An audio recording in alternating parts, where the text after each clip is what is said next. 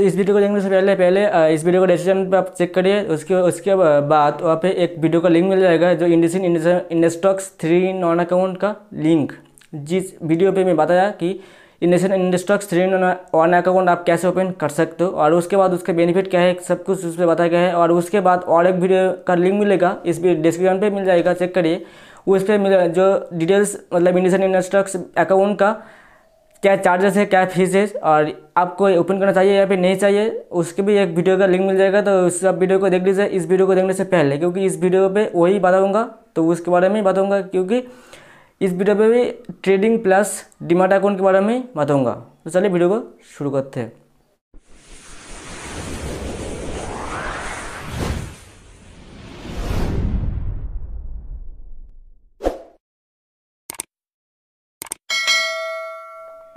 अगर वो दोनों वीडियो आपने देख लिया है तो इस वीडियो को लास्ट तक देखिए, इस पर आपका ही फायदा होगा अगर आप ट्रेडिंग या फिर शेयर मार्केट पे इन्वेस्ट करते हो तो। उस दो वीडियो पे मैं बताया कि इंडुसिnd इंडस्टॉक्स 3-in-1 अकाउंट आप कैसे ओपन कर सकते हो जीरो बैलेंस अकाउंट पे, वो भी घर बैठे कहीं पे भी जाने का कोई भी जरूरत नहीं है। नो ब्रांच विजिट, आप घर पे भी ओपन कर सकते हो, घर बैठ कर कहीं पे भी जाने का जरूरत नहीं है। तो उसके लिए उस वीडियो को देख लीजिए। और इस वीडियो में बताऊंगा कि ICICI बैंक का भी एक अकाउंट होते हैं जो है ICICI डायरेक्ट।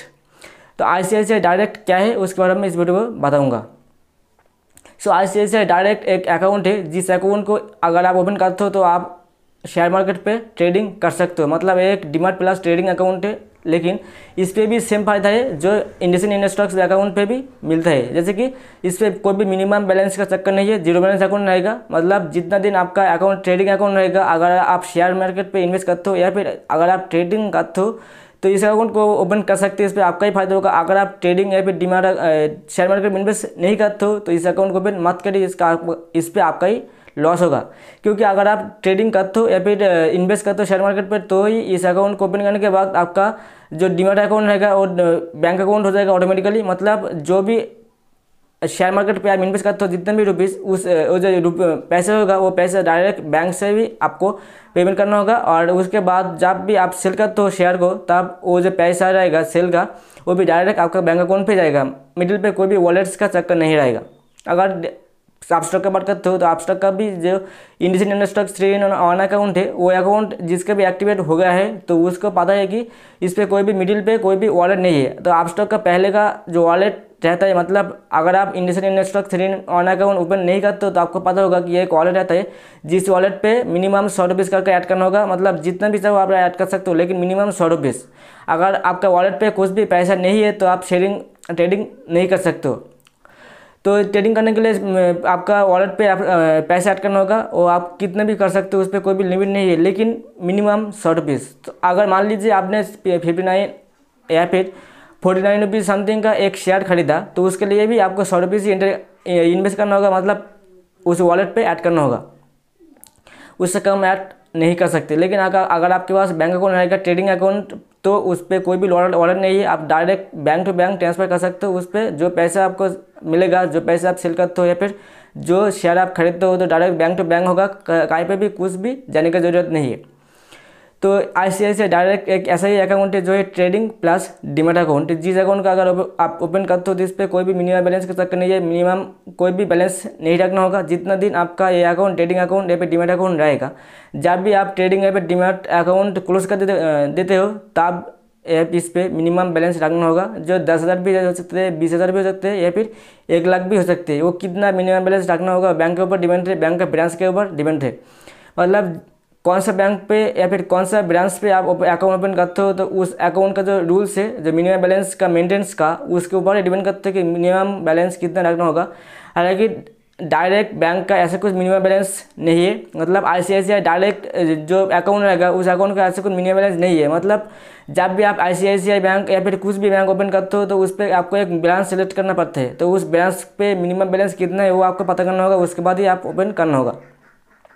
तो किसी भी बैंक का मिनिमम बैलेंस कितना है वो पता करने के लिए उस बैंक का आपका नज़दीकी कुछ भी ब्रांच पे विजिट करना होगा, और उस ब्रांच विजिट करने के बाद ही आपको पूछना होगा कि इसका मिनिमम बैलेंस क्या रखना होगा। वो तो उसके बाद ही आपको पता चलेगा कि मिनिमम बैलेंस क्या है। मतलब जिस ब्रांच पे आप अकाउंट ओपन करते हो तो उस ब्रांच के ऊपर डिपेंड करते हैं कि उस अकाउंट पे आपका जो अकाउंट रहेगा, आप जो जिस अकाउंट को ओपन करते हो तो उस अकाउंट का मिनिमम बैलेंस कितना रहेगा। मतलब मान लीजिए आपने किसी भी सिटी पे रहते हो, कोलकाता, दिल्ली, मुंबई, ऐसे कोई भी सिटी पे रहते हो तो उस वो जब सिटी पे कुछ भी ब्रांच पे अगर आप अपना अकाउंट ओपन करते हो तो उस पर मिनिमम बैलेंस रहेगा 10,000 रुपीज़, उससे कम नहीं। अगर आप ग्राम पे रहते हो मतलब गाँव पे, तो उस पर आप जो अकाउंट ओपन करते हो आपका कुछ भी बैंक हो सकते हैं, ICICI भी हो सकते हैं, एक्सिस भी हो सकते हैं, कुछ भी बैंक पे हो सकते हैं, तो उसका मिनिमम बैलेंस 2,500 से लेकर 5,000 तक हो सकते हैं। मतलब जो ब्रांच का लोकेशन है उस लोकेशन के ऊपर डिपेंड करते हैं कि आपको कितना बैलेंस मेंटेन करना होगा आपका अकाउंट पे, और अगर वो बैलेंस आप मेंटेन नहीं करते हो तो उस पर आपको चार्ज देना होगा। तो यही एक फ़ायदा है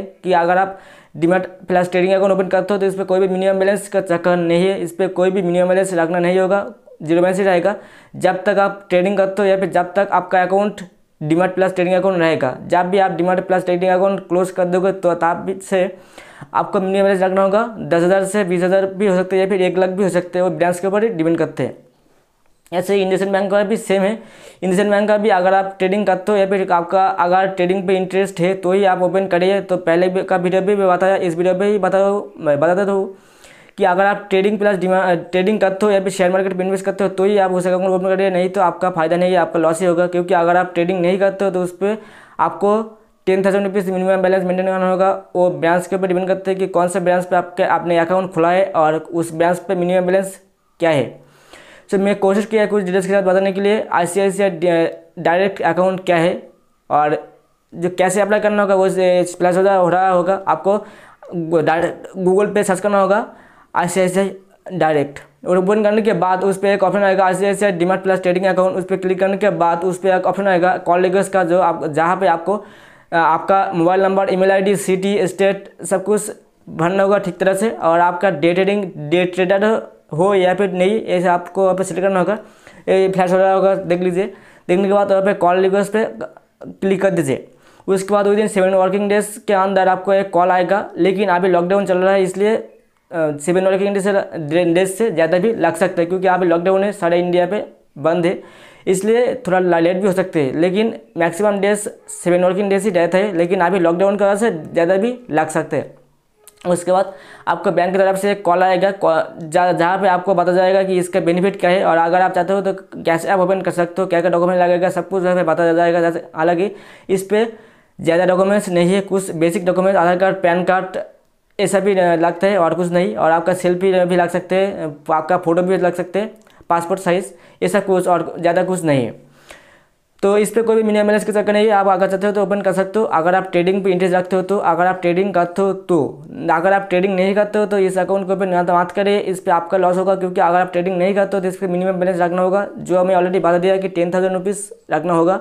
आपका ब्रांच के ऊपर डिपेंड करता है कि आपका ब्रांच कौन सा है, आपने कौन सा ब्रांच पे अकाउंट खोला है, उस ब्रांच के ऊपर डिपेंड करता है कि आपको 10,000 रुपीज़ रखना होगा या फिर 5,000 या फिर 20,000। सो उसके लिए आप चेक करिए, आपका डिस्क्रिप्शन पे लिंक भी मिल जाएगा उस जो अकाउंट ओपनिंग का, तो चेक करिए, अगर चाहते हो तो ओपन कर सकते हो। तो आई होप आप लोग को वीडियो अच्छा लगा, और यही था आज का वीडियो।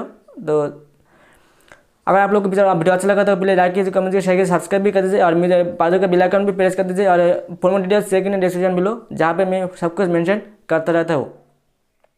तो thanks for watching video, have a good day.